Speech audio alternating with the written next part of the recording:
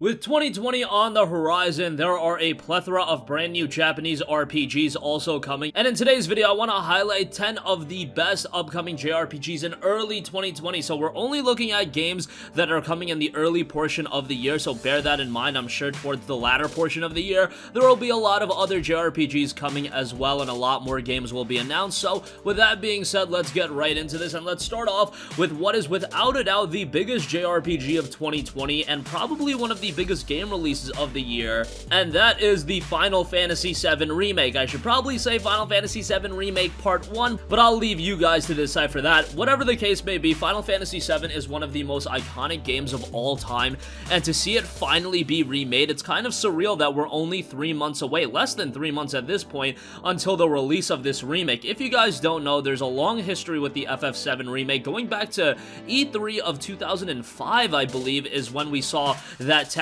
demo on the PlayStation 3, and that immediately got the wheels turning for a lot of people in our heads, thinking, holy crap, a remake of Final Fantasy VII from the ground up for modern platforms would be fantastic. But years went by, we never heard anything. We got Final Fantasy XIII, we got Final Fantasy XV, we got FF14 and a bunch of expansions, we got a bunch of other games, we got Crisis Core, we got so much stuff, but never did we get a remake until now. It was announced 10 years after that initial demo at E3 of 2015 that Final Fantasy VII would be getting a remake and it would be released on the PlayStation 4, and now all these years later, come March 3rd, we will finally have Final Fantasy VII Remake in our hands, at least the first portion of it. Ultimately, this does look to be a multi-part game, and that's a little bit of a bummer. However, if they're really trying to flesh out every area of the game and trying to make it as robust of an experience as possible, I understand why they're doing this, because Final Fantasy VII was an enormous game that was streamlined a little bit for the PlayStation 1, but now with the PlayStation 4, there's a lot of opportunity to flesh out a lot of pieces of content. I imagine that Vincent and Yuffie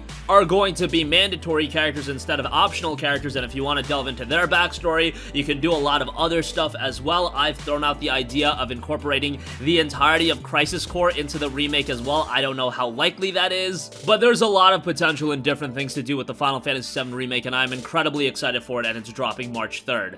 Next up, another major JRPG coming in 2020, that is Persona 5 Royal. That'll be out March 31st, and it is, of course, a extension of Persona 5. However, don't think of this as just a re-release that's not adding a lot. If you guys are unfamiliar with Persona's re-releases, they are always substantial. Go into Persona 3 FES and then Persona 4 Golden, they add a substantial amount of content, and with Persona 5 Royal, it's once again going to be adding quite a bit of content. We're talking, 30 to 40 hours of gameplay, new characters, new things to do. Yes, would it be great if for owners of Persona 5 it would be some sort of DLC extension? Yeah, that would be awesome. However, in this case, it is going to be a full $60 purchase, and it's going to be worth $60. If you played Persona 5, you know how incredible that game was, and I think Persona 5 is one of those games where people are going to be okay with spending $60 again just because of the excellence of the game, and to just get more Persona 5 with all of the DLC content, hey, that's going to be right up my alley, and I'm incredibly excited for it.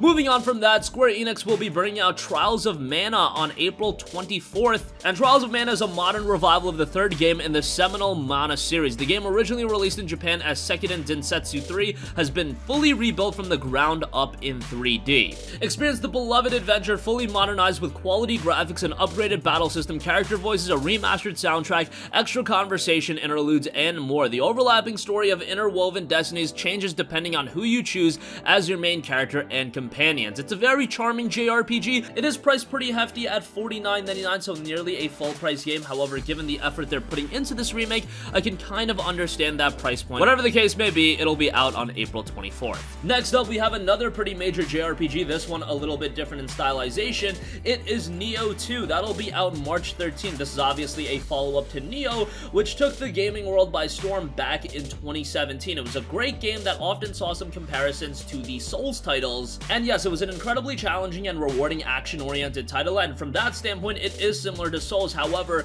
it definitely has its own unique elements. The gameplay is quite a bit different. Of course, the presentation, the setting, all of those elements are different. It has a story that's more in your face, and with Nioh 2, you will once again master the lethal arts of the samurai as a mysterious half-human, half-supernatural yokai warrior in a challenging action RPG sequel. Explore violence in Goku-era Japan and the deadly dark realm, both plagued with grotesque merciless demons, unsheath your deadly weapons, and cut down all enemies in your path using a revamped combat system and the ability to transform into a full yokai to unleash devastating paranormal powers. Nioh 2 will be out March 13th. Next up, we have Arc of Alchemist, which will be coming January 30th. Beyond the endless desert dunes, it is rumored that there is a key to save humanity. Will you be the savior of mankind, or is salvation just a mirage? The desert-filled RPG world of Arc of Alchemist will now be arriving as a digital exclusive in North America this winter. It'll be available on the PlayStation 4, and it features seamless battles at a moment's notice. Players will find themselves solving mechanical puzzles and facing giant mechanical monsters. Every grain of sand you step on can either lead players to a new path or casualties, so watch your step every which way. Arc of Alchemist will be due out on January 30th.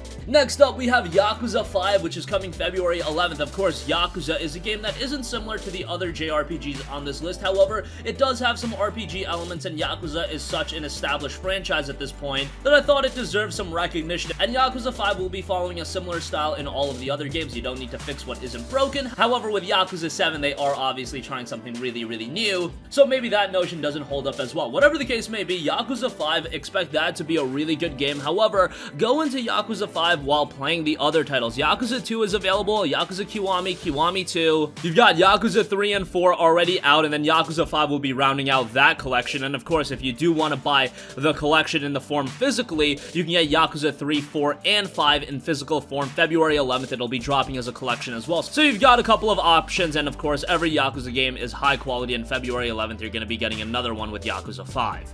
Next up, we have Snack World, the Dungeon Crawl Gold. That'll be coming February 14th. And the Snack World is Level 5's 5th multimedia franchise, following a lot of the other stuff they did, like Professor Layton, Yokai Watch. And the franchise itself is a hyper-casual fantasy that is set in Snack World, a traditional fantasy world combined with convenience stories, smartphones, and other elements of the modern world. It revolves around the adventure of Chup, a wandering hero with a strong sense of justice, who is determined to get revenge against large-scale leisure facilities after it destroyed his village in response to villagers refusing to allow eviction of the village by the former.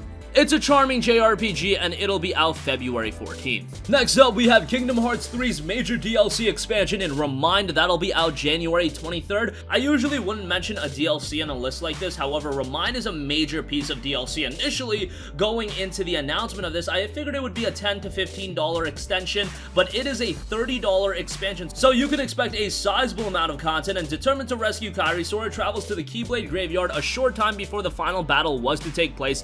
Lacking a corporal form, he traces the hearts of the 7 Guardians of Light through experiencing their personal battles firsthand. Sora is about to discover truths that he has never before imagined. New Keyblades will be available, additional secret bosses, and players will have the ability to switch characters in certain scenarios. So it's adding quite a bit, and Kingdom Hearts 3 Remind will be out January 23rd. Next up, we have a Wii U game making its way to the Nintendo Switch. Tokyo Mirage Sessions FE Encore will be out January 17th. Tokyo Mirage Sessions FE is an RPG and a crossover between the Shin Megami Tensei and Fire Emblem series. Set in modern-day Tokyo, the game follows the members of a talent agency during their conflicts with hostile beings from another world called Mirages. To help them, the main cast are allied with friendly Mirages inspired by characters from multiple Fire Emblem games. The game's story is split up into several chapters, with the player also being able to participate inside stories for various playable and supporting characters, as well as take quests from various NPCs all over Tokyo. The game alternates between real-world Tokyo and the Idolosphere's alternate dimensions where enemy Mirages roam. Tokyo Mirage Sessions FE wasn't received to be the best JRPG in the world, but still excited to see it make its way over to the Nintendo Switch. It'll be out January 17th. And lastly,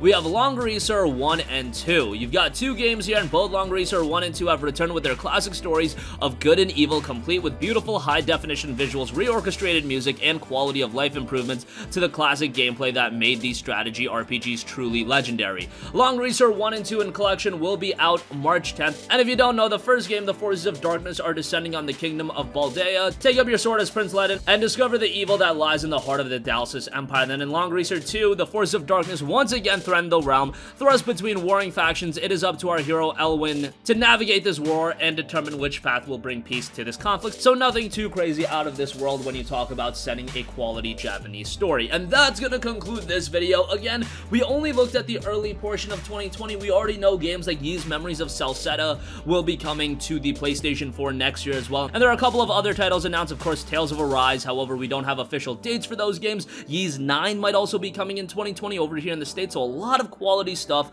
coming in 2020. That's gonna conclude this video. Sound off with all of your thoughts in the comment section down below. Thank you for watching, and goodbye. Hey guys, we hope you enjoyed the video, and if you did, make sure to hit the subscribe button, and if you're already subscribed, do us a favor and hit the bell icon. This way you'll be notified whenever we post a new video. That's the best way to keep up with all of our uploads, and we usually try to upload 2 videos a day. And with the bell icon hit, you'll be notified whenever we do upload a video. As always, thanks for watching.